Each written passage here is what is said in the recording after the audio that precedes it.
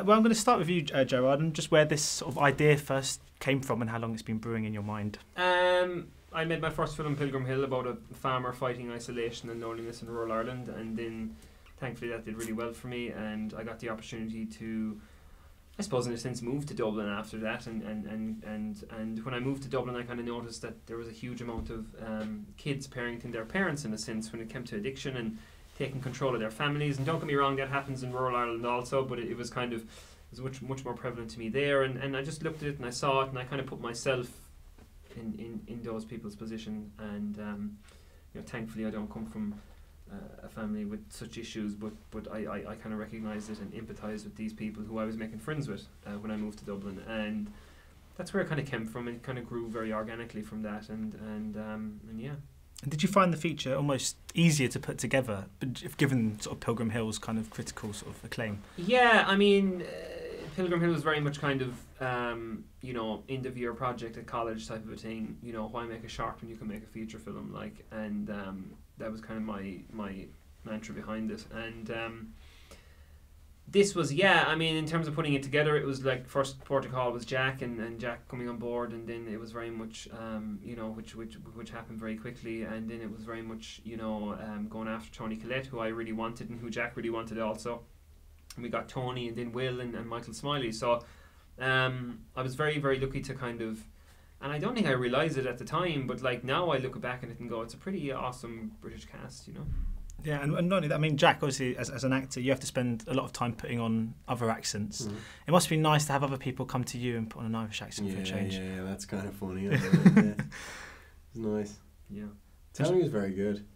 She was, yeah. I mean, she's a chameleon, and a little bit like Will Poulter as well. I mean, they were so out of their comfort zone in a sense, and they came and they embedded themselves in the community and in the world, and they just wanted to be as real as possible, and I think they achieved that very much. Will stayed in it the whole time with the accent. He wouldn't drop it. So when I saw him months later and he was speaking to me with an English accent, it was really throwing me a bit. Yeah, it was disturbing. Yeah. I mean, John is quite a sort of tough role. I mean, he's very nuanced, and he keeps a lot of his kind of emotions sort of locked in. Mm-hmm. I'm just wondering, but he must, despite the kind of challenges, it must have been a real joy to take on a layered creation of this. Absolutely, yeah. And I'd been away filming a franchise film for the entire previous year, which was, you know, a very fulfilling experience, but very, very different to this. A lot more physical and a lot more about marks and, you know, kind of precision, really. Where this was, you know, I guess about precision in a very different way. You know, you just had to be psychologically and quickly, emotionally, quickly, faster, Jack. Available enough. Do you know what I mean? Yeah. So yeah, it was really an awesome opportunity, this film. And I loved every minute of it. Must have been great as well to be back on home soil after being out in the States, obviously shooting kind of Transformers. I mean, because I guess that was the main element, really. I just really wanted to be home in Ireland and doing something that I could relate to and something that I knew, so that I could kind of centre myself again and be grounded and just come back home, you know. Like, it was that film was like a homecoming for me. But I think you can see it in his performance. He was very much so glad to be home in a sense, and he was very settled, and he wasn't even thinking ahead. I don't even think you had any interest in finding a job after Glassland. He was very focused on that, and I think you can see it in the performance, you know. And just to go back to the precision thing, he was talking about marks and stuff there. With this, with Glassland, it was just about being quicker and faster all the time, and I think you know, that was such a vast thing from Transformers, you know. Yeah, we shot like 16, 17 days, and you know, not a huge budget. Not saying that was ever an issue, but it was intense, and it was raw, and it was real, and it was visceral, and it was exciting, actually. Yeah. Exciting, and we did something, you know, between 350 and 400 different setups in those, you know, 16 shooting days. That's a lot. That's an awful lot. So it was a real challenge, but you know, exactly what you want to do as an actor. I mean, the themes kind of explored are very prevalent in society. I mean, there's a lot of children and adults out there who have parents who are suffering from addiction, and we very rarely focus on them in cinema. I was wondering if that's quite a surprise to you. This does feel like almost untapped territory in some ways.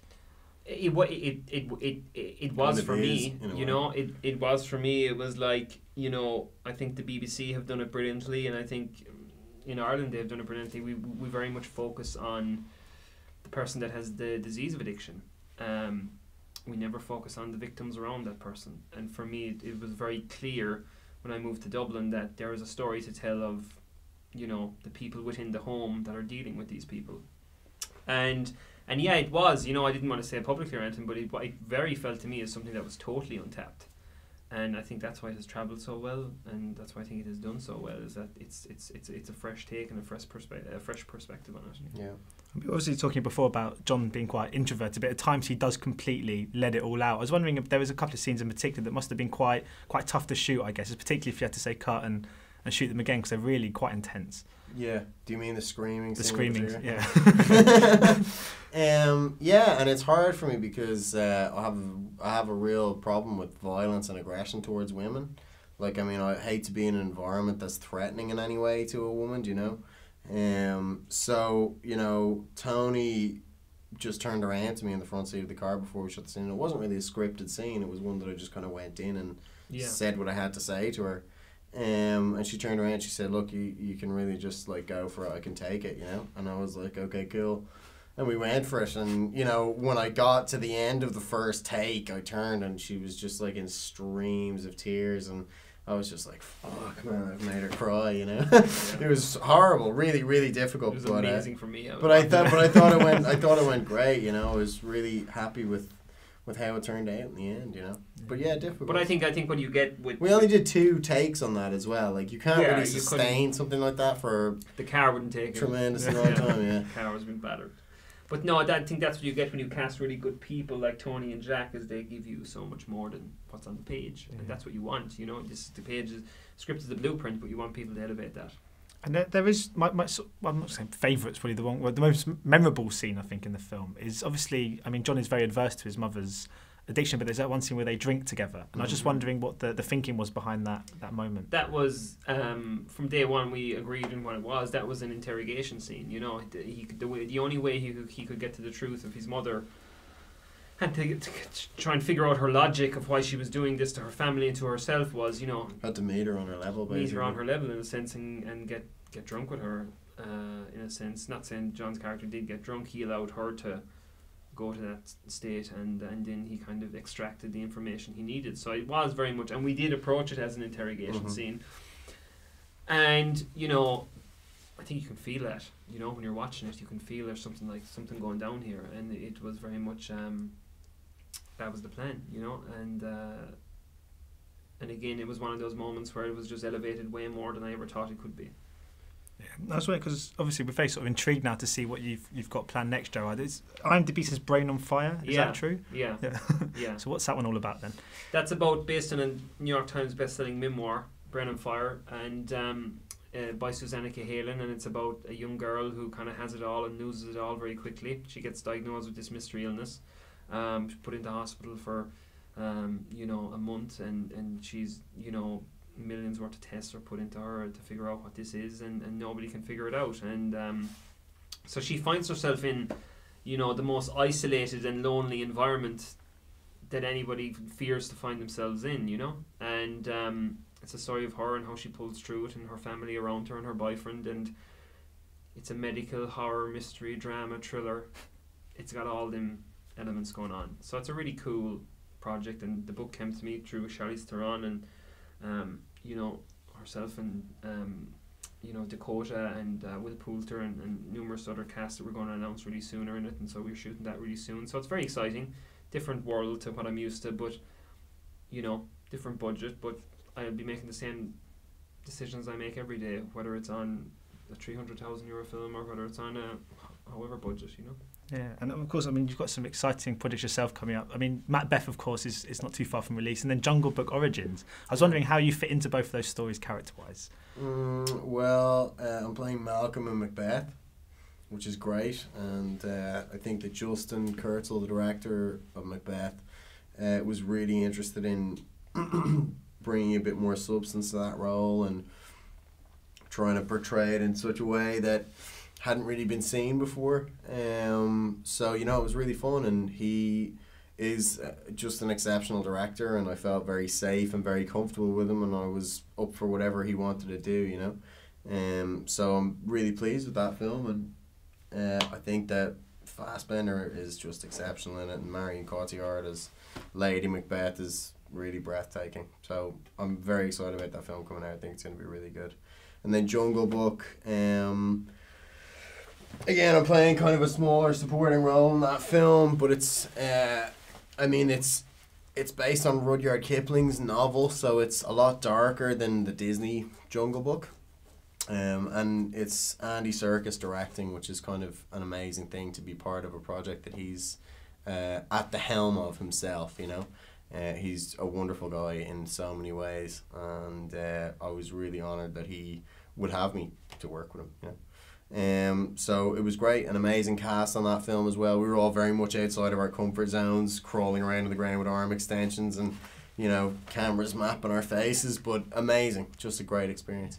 And of course, you mentioned Justin Kurzel before. I mean, what with his, obviously Snowtown was an incredible drama, and he's obviously gone on to make sort of Macbeth. And as for yourself, I mean, after Glassland, you're sort of moving up to kind of to Brain on Fire. I'm just wondering, is it quite encouraging for young filmmakers and sort of up and coming filmmakers at the moment that it seems people are paying attention? You know, I think that we've seen Godzilla and the kind of new Jurassic Park are being directed by sort of smaller independent filmmakers, and people are being given this chance to show their worth on bigger budgets and stuff. I was wondering if that's quite an encouragement to you. It is, but I mean, you can show your worth with a smaller budget as well. You don't necessarily need to have $300 million to make a really cool film or a really good film. And for me, the budget is only a number. At the end of the day, you know, when the lights go down and people are sitting in the theatre wanting to watch it, it's the same size screen. You know, you're shooting on the same camera as all these people. So it's very much about the story and what it's about. But it is encouraging, and it is, you know, I think, you know, there's a lot of negativity at times about the whole VOD thing and all that stuff going on, but I think what it does, it allows more people to see your film, and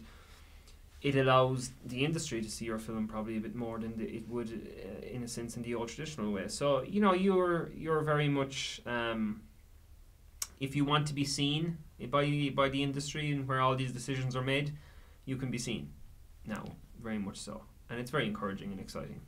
And just finally, if you want it, I'm saying, if you want to go off and make a $300 million film.